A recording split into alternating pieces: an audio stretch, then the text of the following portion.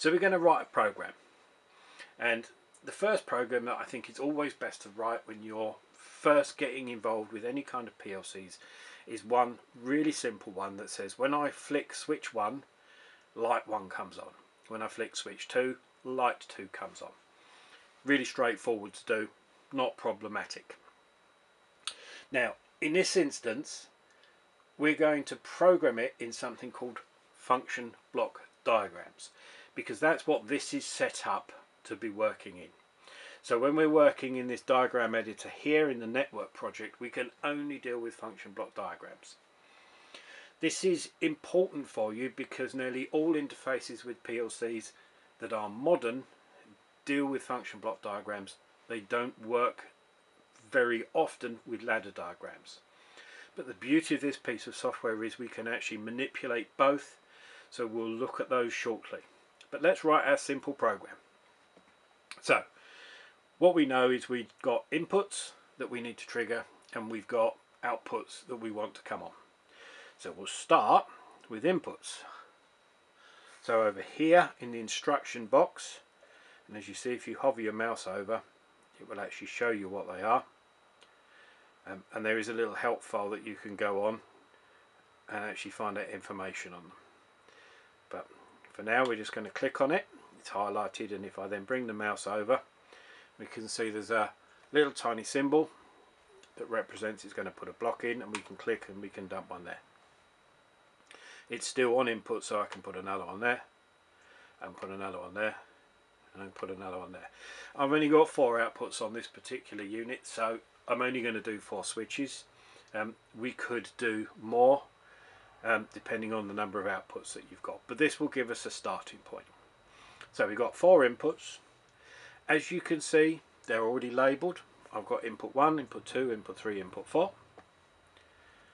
I'm then going to go to the output. Now you'll notice the output, bring it down, is labelled as a Q. And then all we're going to do is I'm just going to, while it's in output mode, as soon as you see that little symbol come next to the cursor, you can dump it in. And actually, as you can see, it doesn't really matter where they go. You don't have to be too fussy. We're not dealing here in this instance with ladder programming where everything needs to be perfectly lined up. So we've got our inputs, we've got our outputs.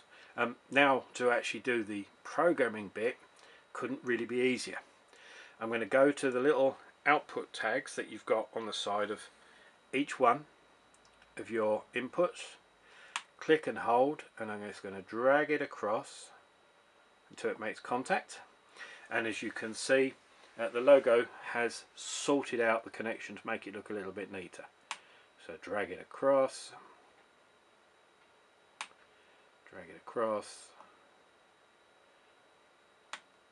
drag it across, and there is our, in essence, our program written. Now what we need to do is download it to the PLC. Very straightforward. Come across the 2 little images of the PLC itself. We've got the one pointing down, which as you see is PC2 logo, and we click on that. That will bring up the interface box. The interface box has the target IP address. It's got a test facility. Now that's useful if you have multiple PLCs on the network within the control cabinet. So very often you will find an industrial network switch mounted in the cabinet, lots of Ethernet cables connecting all the individual PLCs, and you can communicate with all of them from this one screen. We don't need to do that. We have a network with one PLC on it. We're just going to go straight down to the bottom and click on OK. And you can see it's gone through all its downloading procedures, and it's come up with the dialog box saying device is in stop mode, change it to run. Now that tells me that the program has been installed and that it's now ready to go into running mode. So we click yes, and the PLC is now ready to roll. So here's our PLC.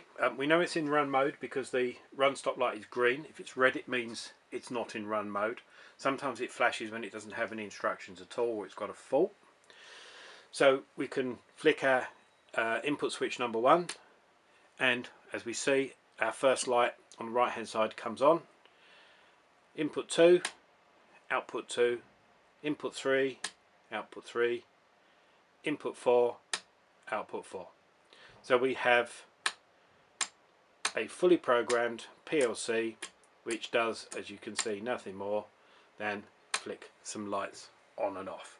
But what we've proved is that our outputs are working well because, well, we can see them, and we proved that our inputs are working well. So all the mechanical connections that we've made with all of the wiring has worked perfectly, and we have an operational PLC that we can now get in and communicate and program with.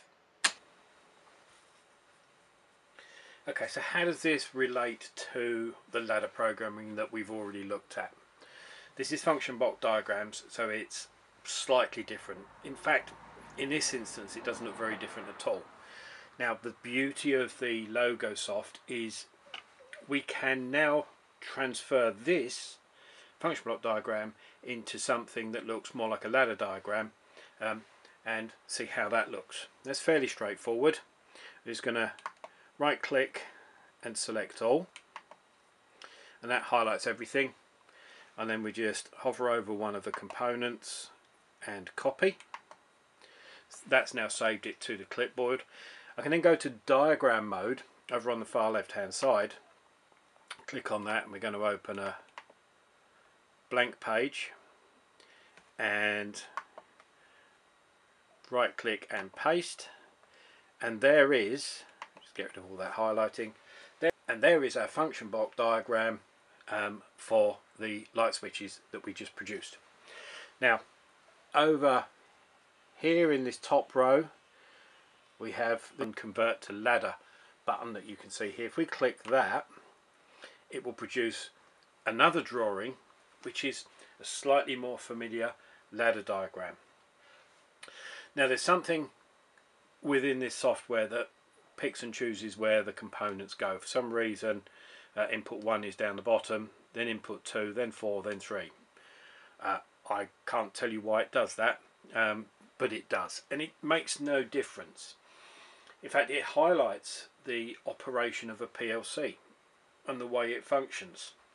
What a PLC does is it scans the ladder program constantly, multiple times a second, and it's just going down through the ladder programming, scanning, and what it's doing is it's looking for any changes of state in any of these first instructions. If it sees a change in state in these first instructions, it then follows the ladder along and changes the next instruction in line depending upon what happened here. So the actual order that you assemble it doesn't really matter. Just as long as all the information is there, the PLC will find it.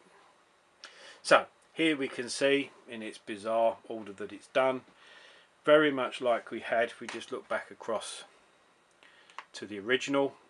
We have the inputs on one side, the outputs on the other.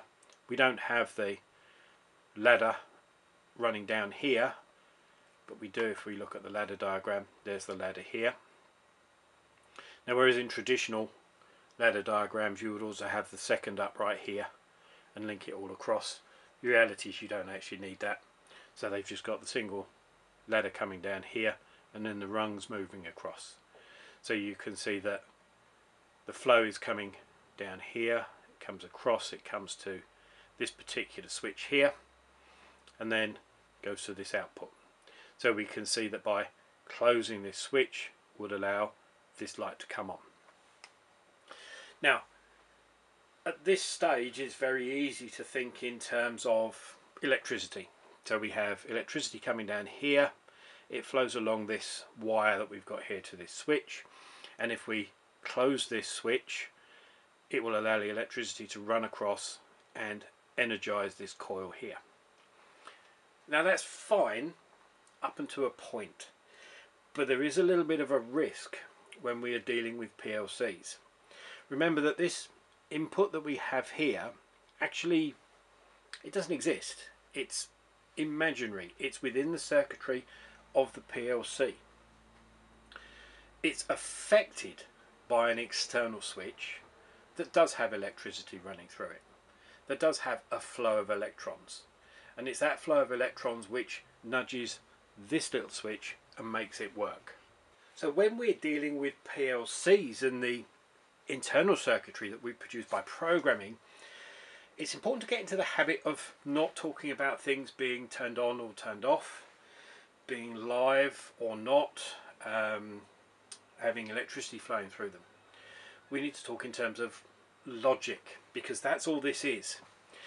In reality, within the PLC, what's happening is the external connection from the external switch is changing the state of this particular input, which means that the logic which the computer has flowing down through here, the logic flows through here, and because this has changed its state, logic can then flow to this output, and this output doesn't turn on, but it becomes true.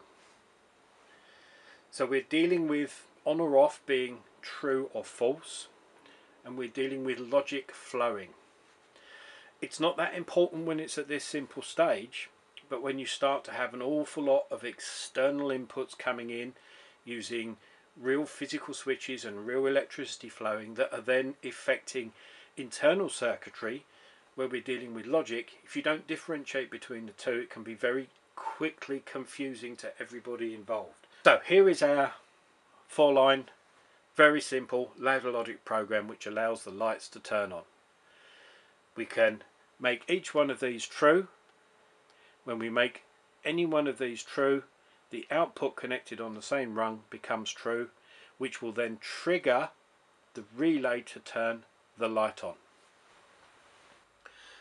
One of the key useful features of the LogosSoft program is its ability to simulate. So this means you can start to develop programs externally, sitting in the warmth and comfort of a nice office, and develop what it's going to do before you take it to the factory floor. The simulation button is in the diagram editor. Don't get one in the network project, so you need to test everything in the diagram mode, and then when you're happy with it, cut and paste it across into the network project. And we've got on this top row here, we've got a little sim button. So if we click on that, that brings us up this dialog box down the bottom here. So what it's done is it's represented each and every single one of the switches, the inputs that we've done, and in this instance it's got toggle switches. Now if I right click on those, we can change it to momentary buttons, we can change it to a frequency input, so it gives us some flexibility into what we can actually get it to do. We'll leave it like that for now, and with the simulation running, what we can do is we can trigger this switch so that we now see, because we've triggered the external switch here, then we have made this contact true, which means our logic has flowed through. Q1 has gone true, which means the light, which is in the simulation at least connected to Q1, has also illuminated. And we can do that with 2 and 3 and 4. And if we start using things like cumulative timers over a long period of time influencing different outputs, we can actually set it to go overnight and come back to it and see what the end result is the following morning. Flick back across to our function block diagrams. Again, looks very similar to the ladder, and I flicked on the simulator, and again we can do exactly the same, and you can see how the individual parts of our circuit are going from blue when they're not true and becoming red when they are. So I've turned on input 1. Input 1 here has become true. The logic has flown through to output Q1, and Q1 light has come on. So really actually very, very useful, and worth experimenting with before you start making any connections. It's one of the big steps forward over the equipment like the Allen Bradbury that you will be experimenting with, which didn't really have this facility, because it just gives you some kind of visual understanding of what's happening within the PLC. It gives you an idea whether you're on the right track or not.